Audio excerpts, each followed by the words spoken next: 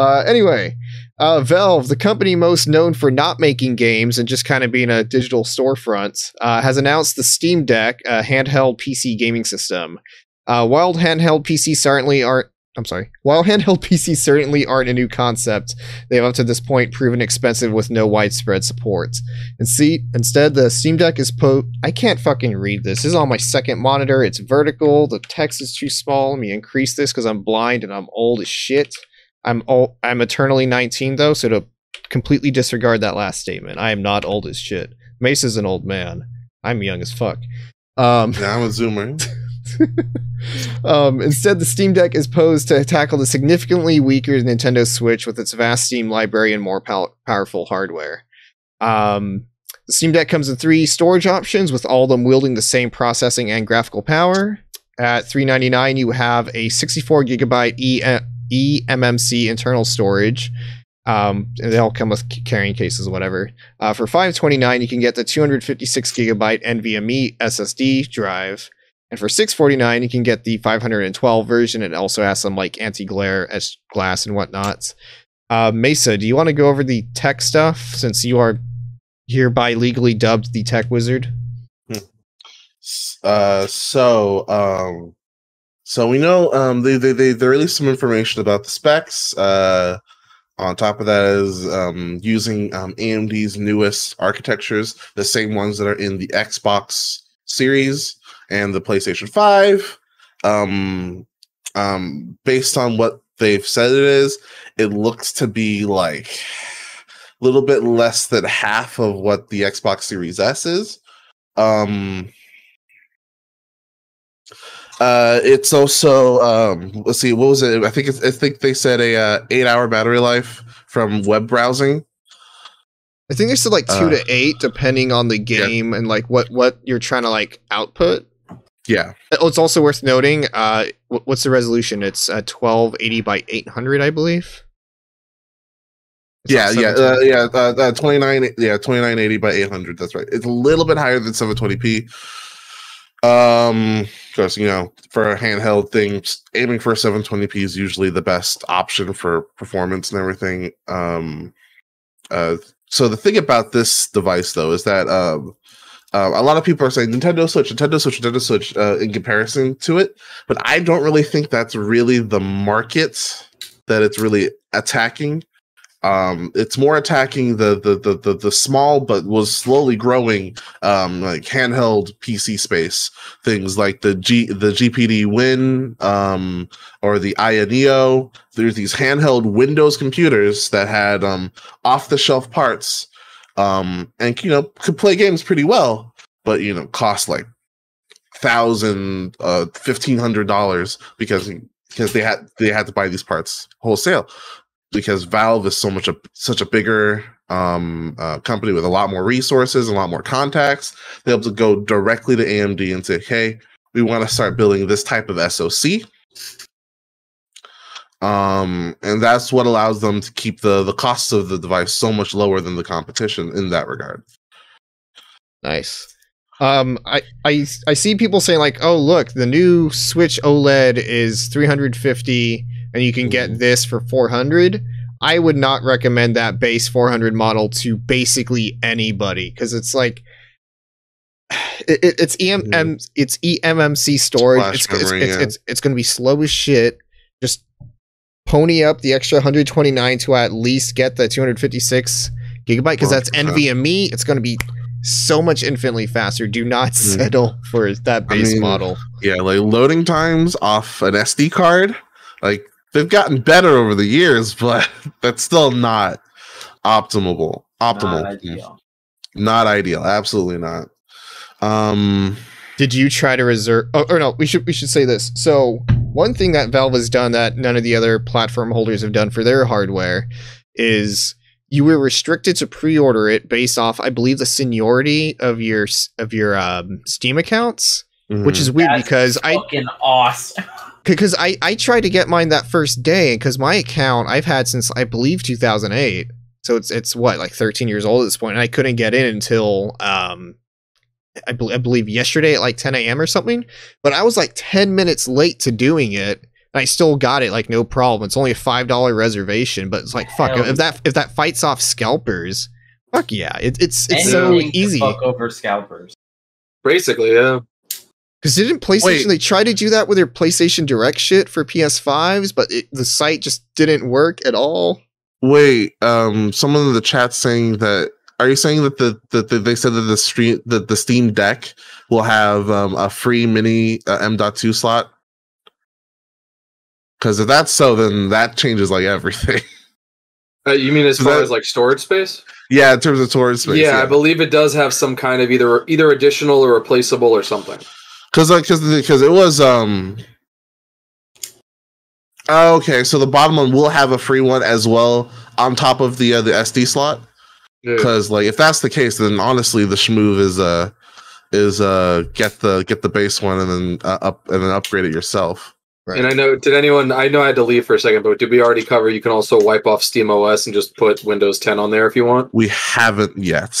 Yeah, okay. So that's like one of the cool. I don't believe you even have to wipe it. Like you technically can, but you can use stuff like Game Pass. You can use the Origin Store. You can use like basically anything you want. Like if a game does. I'm sorry. Go ahead. No. If you finish your thought first. Oh no, I'm basically good. You can go. Okay. What I'm wondering is this going to, because I remember like one of the like with Steam Big Picture and stuff like that was you could only really use things with controller support, or if you did activate them, like you would have to, like if you would control the menu with a controller, but like if you're using Steam Link, which God, I don't think I ever used that more than once, or like Big Picture mode on the PC, then you would go back to your mouse and keyboard. I'm wondering with this, is this going to just be like locked to anything that has controller support? Or are they actually going to put in some kind of situation where it's remapped or whatever? I believe there's going to be a couple workarounds, and because like I was one of those people that tried desperately to like just get my Steam controller and be like, this is actually a cool controller, I'm going to fucking use it. Because if you go into a game, like I tried playing Fear 1 and 2, which don't have native controller support on PC. So you can get your Steam controller, and like once you boot it up, you can download profiles that other people have made that kind of like remap the buttons to your controller. You can customize everything to be as is. So I would imagine it would do that natively for all the buttons, all the inputs, the mouse trackpad, whatever. Just real quick. Oh, sorry. Yeah, you go on. You can add Bluetooth controllers. So theoretically, you can Bluetooth hook up a traditional keyboard and mouse also. And that's why they sell you the Game Gear kickstand for $5.99. No, I mean, I'll never give up the fact that it looks like a Game Gear. Sorry. Oh yeah, absolutely, it looks like a Game Gear. Also, there's a Type-C port on the top of it that can be used with any Type-C dock that you might have. So like you don't have to get the specific. For a stupid person like me, what kind of things would you put in a Type-C dock? Like like USB ports for keyboard and mouse, or HDMI, or Ethernet connection. Okay. Even if you have to use a converter, you can basically put anything in there, and it should theoretically just work. Mm-hmm. It just works. What I was going to say about what Jose was saying is, I don't know if that was exclusive to the Steam controller. I know that maybe they later brought in mapping for other controllers, like as far as downloading. That's how I fucking played New Vegas with a DualShock. Was like, oh, someone actually mapped it out, but I had to swap the triggers because it was all weird. Mm-hmm. But no, you go on, Jose. Oh, I was just going to say, I think the coolest thing about this is that, whenever you buy a new piece of hardware, you're just like, okay, well, I have to go and buy some games for this, whatever, exclusives, whatever. But I already have like such a gigantic freaking Steam library over 13 years. I'm just like, I can buy this and I'm just good to go. I have so much shit I can just play on it, like, right out of the box. No, absolutely. Atma, do you have any general thoughts on the Steam Deck whatsoever? So, not really. Everything about this, like, I am basic minimalist PC gamer. I had help building a PC several years ago and haven't updated it in a while.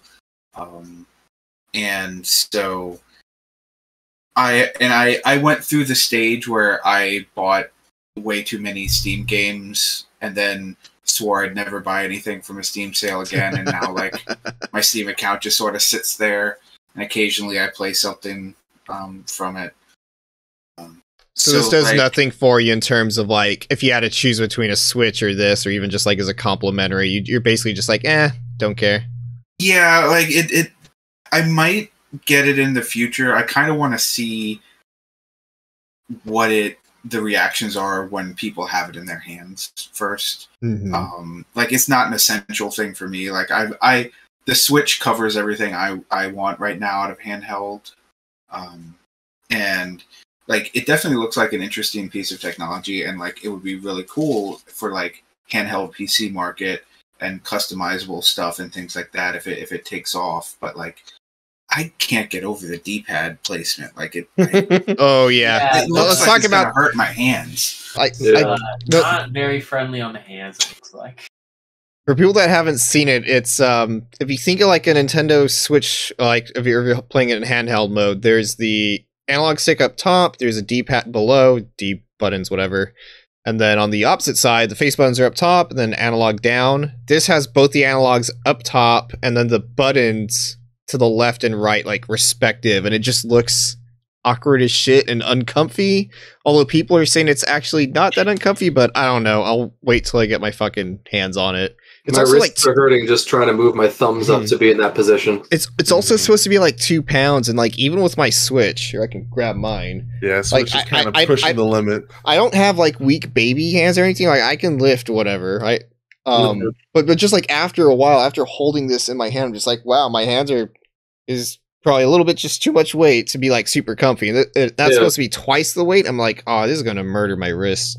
Like, it seems to be in this weird nebulous thing of like people who don't want to spend the money on a gaming laptop, who want portability but don't want to sacrifice. They maybe don't want to spend the money on a gaming laptop, but then they also don't want to spend the money on a Switch. They want to have more versatility, I guess, software-wise. I know, again, I don't want to talk out of pocket or anything because I'm not a physically disabled person, but I know a lot of physically disabled people have both said good things and bad things about it. Like as far as if you for people who maybe wouldn't be able to deal with the heft and actually lift it, that's obviously a problem. But I know that there's also people who have said, like, again, I hope I'm not misquoting anybody, but or misparaphrasing. But I know people who have said like it would be a godsend for them because they either can't sit at a PC or like can't just can't have that kind of access. So something that they could just have in their lap, even if they're not actually traveling. Like, I don't know. I'm interested to see what those kind of applications are. Those gaps that it fills in that aren't filled in by other things already. You know? Because I used to. I'm sorry. This is the last thought, Rem. Like, I used to be on the whole thing where my gaming PC was my laptop, and nothing sucked more than like I have my fan and I have my laptop. I have to crane my wrist and then crane my other wrist on the mouse or back and forth. And it was just I flip one switch down, like a flap down because it's rubbing up against my wrist. That's a nightmare. So even if you wanted to upgrade from that to just this little Steam machine, that seems pretty cool. If you also still have the storage space and everything else we talked about. Mesan, go on. I'm sorry. All right. So I have 2 points, right? First thing. One's a rumor point, and the first point is about fighting games. Rumor has it. So one of the things that they pushed heavily in the website, at least, is the idea of using this to play, fighting games. Okay. There's this current issue with in the fighting game community right now, where there is this divide of what platform do we play on, PlayStation or PC. PlayStation has the convenience factor. Everyone has it. It's easy to bring, plug in, you set it up, you're done, right? PC is a lot more hurdles. Is a lot more unstable. You plug a stick in 3 times and the game's gonna crash. However, PC has the lowest input lag. Basically, with every version of all games, PC always has the lowest input lag and feels the best. So. And I mean, you can personally attest, due to recent events, that just switching between practicing a game on PC and then playing in a competition on a PS4 or a PS5 is it's tricky sometimes. You notice it. You feel it. You absolutely feel it. I went 0-2 in my recent tournament because because of that. There are some fights I should have won because of it. So the Steam OS that's going to be on the Steam Deck is based on Linux, and Steam has a wrapper called Proton, which allows you to play Windows games on Linux. I don't believe I've seen tests saying how input lag is going to work on Proton, whether or not it's increased or not. That's something I'm really curious to see.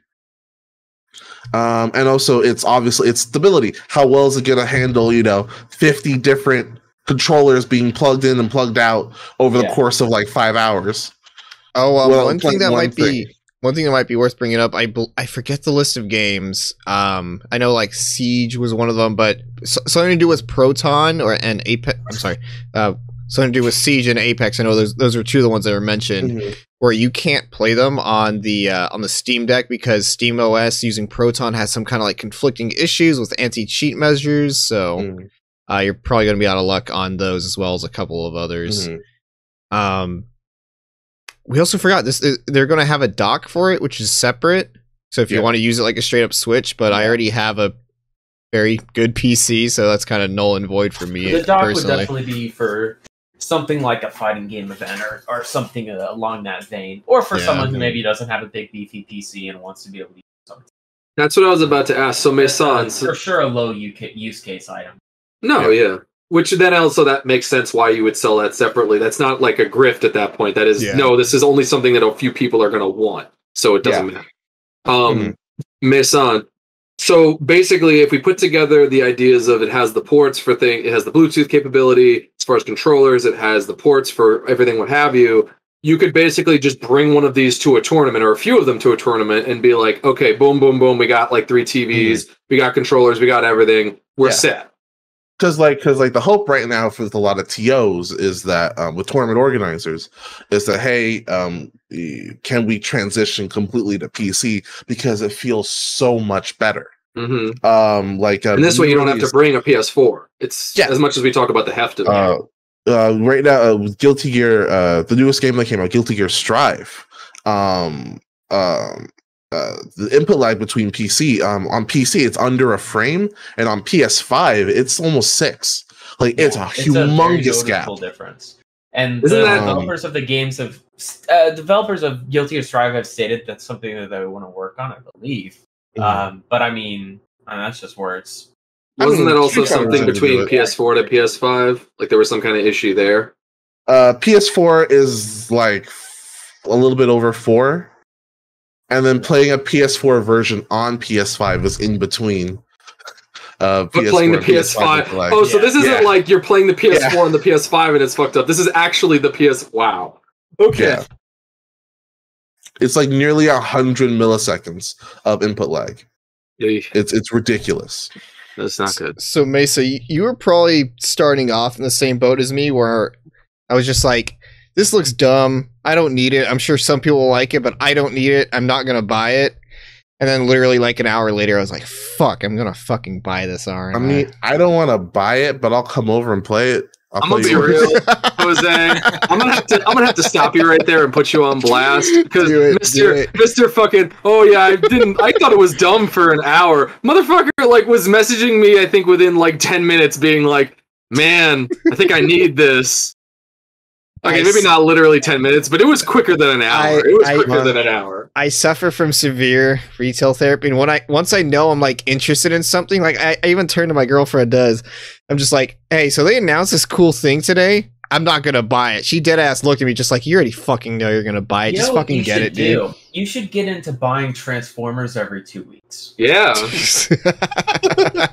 or unlock PayPal's Pay in 4. That will let you spend a lot of money very quickly. It's true. If I was alone, I might be like, maybe, but because I know you're gonna get it, I'm fine. I'll be able to try it out. That's true. I'll let you try it out. Shit. Yeah. Oh, and one last thing. But I'm definitely interested in at least seeing what it can do. One last thing. Oh, go tiny, Mason. tiny thing. This is around this device's performance is around where people kind of figured whatever the next Switch is gonna be. So I can't wait to see what happens with that, and I can't wait to see how that evolves. Nice. Pour one out for the Nintendo fans that, you know, the Switch Pro. convinced themselves that something was real when there was no evidence, and then got their hopes dashed. There is evidence. There was evidence for certain things, not a Switch Pro. There is evidence that something exists. Like, we know certain things, like we know what the SoC is and all that from NVIDIA. However, like it's not this year. It's not this year. Can we at least come to this year? Kojima's working on the Switch Pro, confirmed.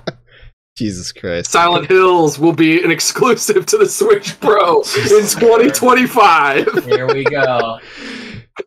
Can we come to the consensus that we should always refer to this as the GameStation Portable? No. Game Boy? I like Game Boy. The Game Boy? Yeah, Game Boy. Really Game Boy has enough of a stop that like it rolls off the tongue better. The Game Gear. Game Gear. Yes! Mesan, I love you. Oh, the Game Gear. Game Boy is really good. Game Boy and Game Gear, those are the two. I see. Game Boy is something that you would like go to Disneyland like on a shirt, just Game Boy, and try to see if you can freak out old people. No. What you wear to Disneyland is you wear the "I was kicked out of such and such for homosexual fast dancing." That's what you wear to Disney. See, I can do something with the Vita and like the PSP. I just need a second. Wait, so am I the only one that reserved one? Probably. Fuck. Now I feel dumb. Don't feel dumb. GameSession. You'll get to make a video on it. It'd be great. Fuck that. Steam Deck means life. Oh shit. Half-Life 3. I still haven't played freaking Half-Life Alyx. Like I still don't really have the space for it unless I like set up over here. Do you have the Steam VR thing? No. I do. Can you play it without VR? No. It's so why inherently are you complaining made about not playing it? Because I want to play it. But you have to buy like a $2,000 piece of machine or whatever the fuck. It's not. This was like 200. This was like 200. Oh no, it was actually like 500. But I bought it with money that I got. As one usually buys things with. I haven't used funny it money because it doesn't fit my head very well. As opposed to fun bucks. Oh boy. With a cool ending that I haven't seen many people spoil and talk about. Yeah, I still don't know what it is, thankfully. Oh yeah, you're right. I haven't thought about that. Yeah, like that game came out a while ago, and that ending is like some fucking huge, crazy shit. And I haven't seen people spoil it and talk. Wait, are we talking Half-Life still? We're talking about Half-Life Alyx. Okay. I know vaguely what happens at the end. Yeah, I never would have expected the fucking Valve and Half-Life fandoms of all people to... Well, actually, no, I take that back. I wouldn't expect the modern Valve fandom to actually give a shit about spoilers. I would absolutely expect people who still consistently gave a shit about Half-Life after like 30 years or whatever to not spoil it. Yeah, at that point, you've basically just been in a hermit in a cave for fucking 10 years. Basically. I think you'd be surprised about the amount of people that how do I like give a shit about Half-Life? Like I was literally just playing it like right before the show. I'm just like, oh, what can I play for just like 5 minutes and quick save and then dip out as soon as we have to start. I just mean they're not talking about it as much. There's not much to talk about anymore. But yeah, like what the last episode 2 came out 2007 because that was the orange box. It took them like that was the orange box. Yeah, I have a physical orange box on my shelf over there. Took them 13 years. 13 years. Remember physical PC games? Oh god, that was the first game that like really required you to make a Steam account. Like people were like super pissy about it back then. Which you know what, it was like a new thing at the time. So I mean, I guess I can't blame people. I remember buying Counter-Strike Anthology because I was like, I've watched all these animations on Newgrounds and YouTube, and I want to play Counter-Strike. And then I bought Counter-Strike Anthology at GameStop, and I tried installing it. What the fuck is Valve? I mean, what the fuck is Steam? And I just never fucking installed it properly. Yeah, Steam had a while to grow up before it became what people like actively recognize. Like, oh yeah, Steam's actually pretty cool. Yeah. And then it became a force for evil, like 10 years into its inception. Like most sort of. It's a good storefront, but fucking god, monopolies are bad. I think they've gotten a little bit too libertarian in terms of like what they allow on there, because it's just flooded with shit. You get stuff like hatred. Well, and inconsistently libertarian. Beautiful. I like it. It's great. I mean, I think you would know my good faith opinion on like all these like weird sex games and hentai shit that's on Steam or whatever. But they'll allow it, like they'll allow that stuff on there as long as the developers like take out like those files, but the developers can just like have those files separately available to download. Literally, not anymore. Oh, did they change? Oh yeah, hey, you download this zip file for all the pornography. Not even. They're just pornography in the previews for these games now. Yeah, it doesn't even matter anymore. Yes, there used to be a line, and then they forgot about it. Steam's filter is just like almost non-existent at this point, and then because even when an indie game wanted to get on Steam, they had like the whole green light thing where people had to like vote to see like what would even be allowed, and now it's just. And then that got fucking abused, because I remember like I don't know. I know a lot of people out there don't like Jim Sterling, but I think that they were doing a fucking service of like, look at all these games that are literally just I bought a Unity asset pack and didn't do anything. Like, I don't mean like, oh, I was lazy. I mean literally the thing you're not supposed to sell legally, I'm just selling as if it's my own game. Yeah. Of all the things, I'm not the biggest fan of Jim Sterling, but like that stuff was, they did a fantastic job like talking about that.